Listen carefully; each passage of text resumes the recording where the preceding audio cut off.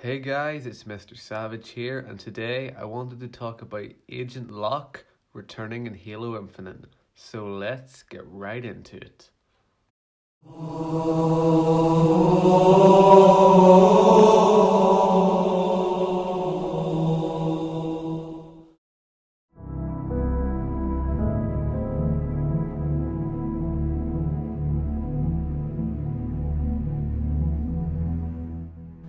As an agent of the Office of Naval Intelligence, a lot of Agent Locke's life is shrouded in mystery. Agent Locke was first introduced to us in the Halo Master Chief Collection trailer. We had seen him prior to this in box art, but this was really the first time we had heard his name and properly seen him.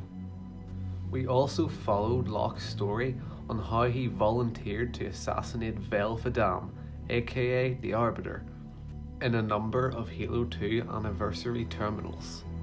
Locke was also featured in the live-action web series Halo Nightfall, and it really seemed like 343 were really trying to push Agent Locke to be this pivotal character in the Halo series, and going forward could possibly be the successor to Master Chief.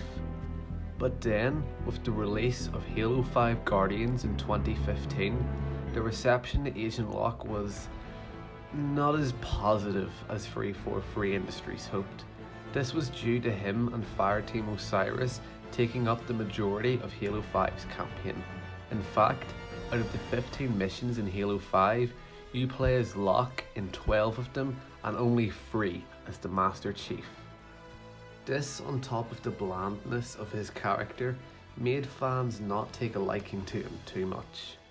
And in fact, a lot of Halo fans actually hated Agent Locke because of Halo 5's poor execution of the character.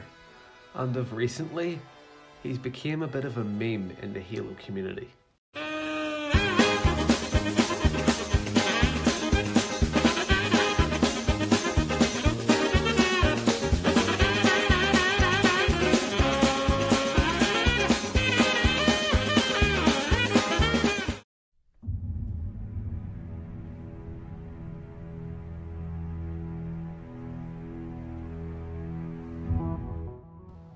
Now it definitely seems like the future of Halo, at least the mainline Halo games, that the Master Chief will be the sole playable character in the story.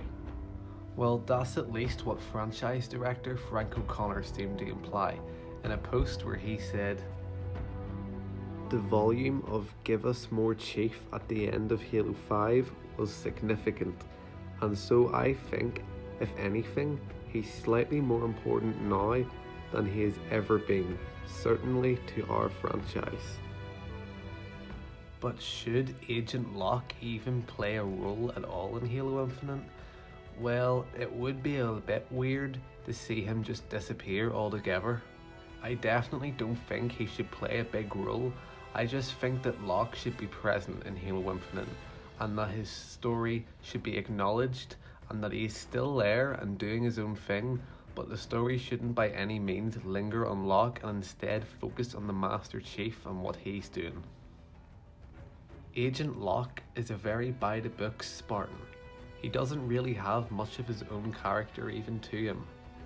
He just blindly follows orders from ONI and the UNSC. He's just a very generic soldier in general, and I believe that's why fans don't really like him that much. But what do you guys think? Do you think Locke should appear at all in Halo Infinite? Do you like Locke?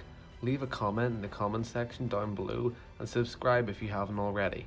This is Mr. Savage, and thank you for watching.